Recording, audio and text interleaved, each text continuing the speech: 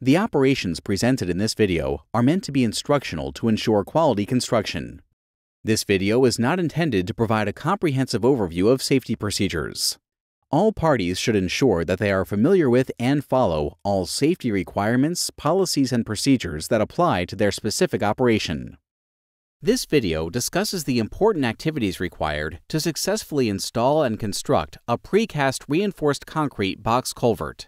Refer to Publication 408, Section 1085, and Appendix A of the Project Office Manual for the Quality Assurance Reporting System Checklist, COR 1085, for the construction and documentation of a precast reinforced concrete box culvert.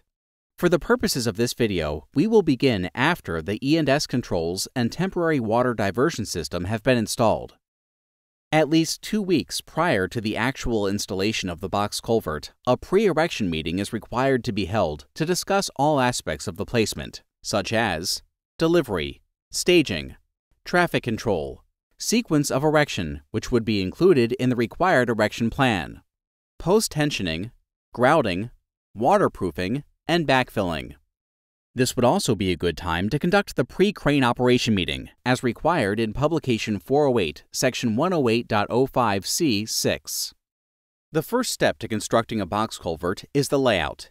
The contractor surveyors arrive on site, locate the working points shown on the plans, and establish benchmarks. The work points and their corresponding northing and easting coordinates are shown on the bottom left of the sheet. The work points are used to establish the location and important features of the box culvert, while the benchmarks are used to establish the grade. At this point, it's a good idea to check the planned flowline elevation of the box culvert against the actual flow line of the stream channel to ensure the box culvert will not be set too high or too low. Typically, the flow line elevation of the box culvert will be approximately 1 foot lower than the actual flow line of the stream channel to allow for natural sedimentation to occur. If the plan elevations appear to be incorrect as shown here, the structure control engineer should be contacted immediately.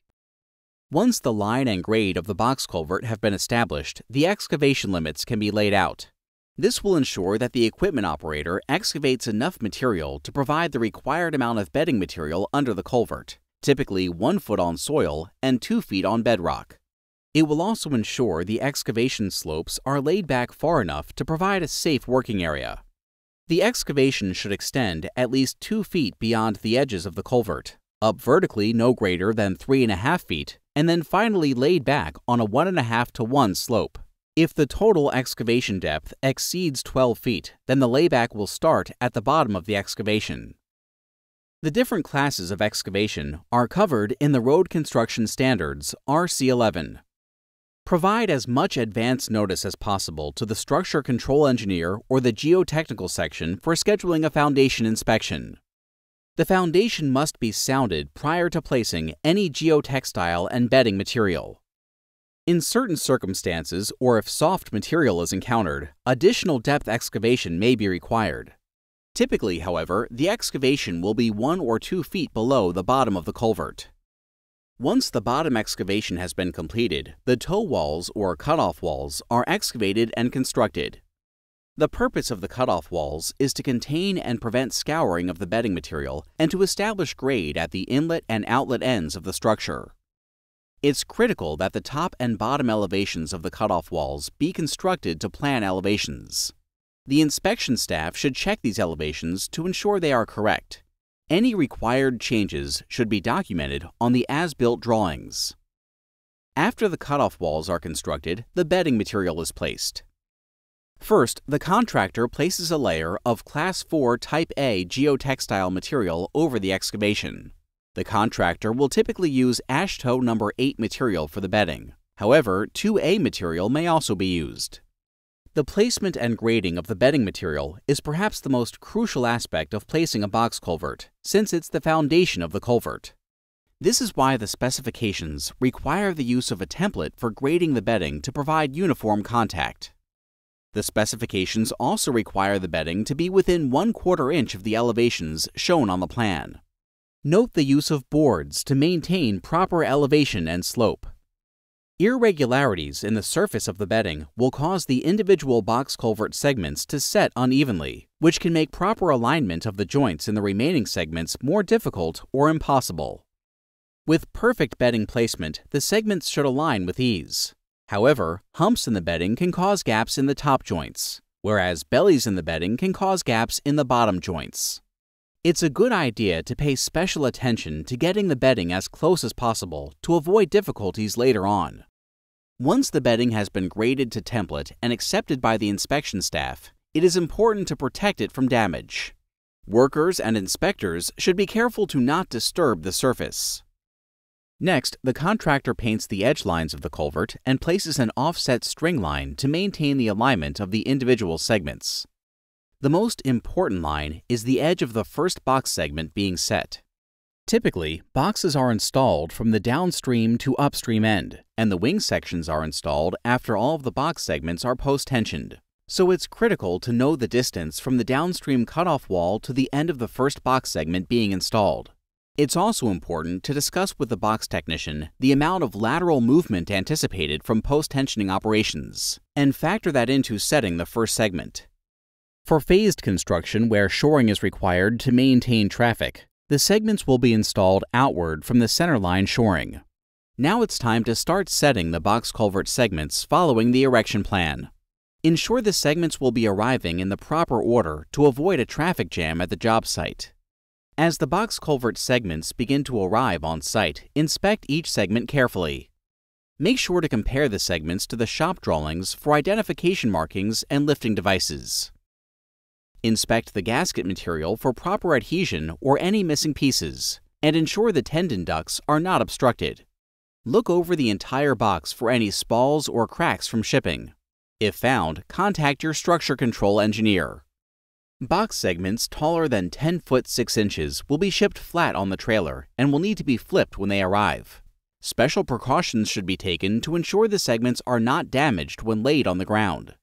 A good method to use is to set the segments on old tires. Reposition the straps to the top of the box. Place tires under the bottom edge of the box, and then lift the top of the box to the upright position, which will crush the tires placed at the bottom. In this example, a crane with 2 lines was used to flip the segments into proper position. As the box culvert segments are picked off of the trucks and placed, be aware of your surroundings and always have an escape route to get out of the way. Never position yourself under the load or within pinch points, and avoid standing in line with the boom of the crane. The box culvert segments are set using the offset lines previously placed. Extra care should be taken to set the first segment to the proper location and alignment. Once the first one is set, all of the remaining segments follow that same alignment. Sheet metal or masonite boards are placed under the joints to prevent the intrusion of bedding material into the joints. As the segments are being placed, all joints need to be snug fit before post-tensioning can be performed. This is typically accomplished by the use of chain come-alongs or hydraulics to pull the segments tight to one another. As this is being done, alignment and gasket fitting are checked. Post-tensioning tendons are pulled through the segments as they are set. Once all of the box segments are placed and the alignment is checked, post-tensioning begins. A copy of the jack calibration sheet should be obtained from the box culvert representative to ensure the jack has been calibrated within the last 6 months. Post-tensioning follows a sequence as described in the shop drawings. The post-tensioning sequence provides a numbering diagram to follow in order to have equal loading across the face of the box culvert. This is similar to using an alternating pattern to tighten the lug nuts on your vehicle. This process is repeated for the wing sections after they are set. Post-tensioning is done in 3 loadings. The first and second tensionings may be altered as required to maintain proper alignment of the culvert. All post-tensioning must be performed in the presence of an authorized representative of the department. As the post-tensioning is performed, make sure the sequence is followed. Check the gauge for proper loading and the joints for full contact of the gasket material around the entire perimeter. Even though failures of the tendon or chucks are rare, make sure you are not standing in line with the tendon being tensioned. After successfully completing the post-tensioning, the tendon ducts are filled with a Class C prepackaged grout to fully encase and protect the tendons. This is accomplished by placing the supplied hardware into the ports of the tendon ducts and filling the ducts until grout comes out of the other ports. Make sure all the air has been purged to ensure that the tendon is fully encased with grout. The equipment is to be capable of grouting at a pressure of 100 psi. Look around the box and make sure that grout isn't leaking from any of the joints. If grouting is not performed on the same day as the post-tensioning, then within 4 hours of completing the post-tensioning, the tendons and grout ducts need to be protected from corrosion and debris by temporarily sealing all the ducts. Grouting needs to be completed within 3 days of the post-tensioning. If the 3 days is exceeded, the contractor will be required to demonstrate that the ducts are unobstructed. After all the ducts have been grouted, all hand holes, pockets, bolt sleeves, tie rod holes, and lifting lugs are grouted with a non-shrink grout. Another way that the tendons are protected is through the application of the waterproofing. The waterproofing also helps to protect the gaskets in the joints. Before placing the waterproofing, the exterior joints need to be checked to make sure that the difference across 2 adjacent box segments does not exceed 1/2 inch. If the 1/2 inch difference is exceeded, the contractor will be required to submit a plan to the department to correct the exterior joint and ensure that the waterproofing membrane will have full support and contact across the joint after correction. The Bridge Construction Standards BC 788M Sheet 10 of 12 covers the typical waterproofing details for box culverts.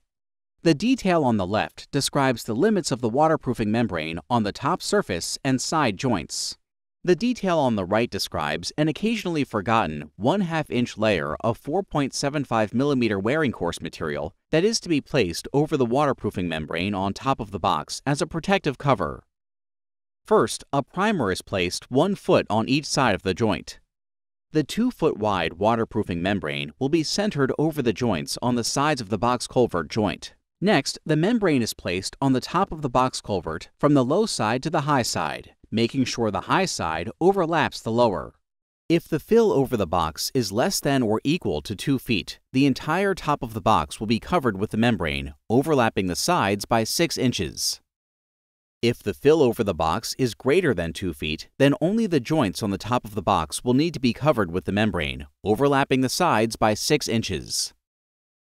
Part of the waterproofing also includes the placement of a protective barrier to protect the membrane from being damaged during the placement of structure backfill. For the sides of the box, this will be a protective board as described in Publication 408, Section 680.2c. Typically, this is styrofoam with a thickness sufficient to protect the waterproofing membrane from damage during backfilling. As mentioned earlier, asphalt material is placed directly on the waterproofing membrane on the top of the box culvert.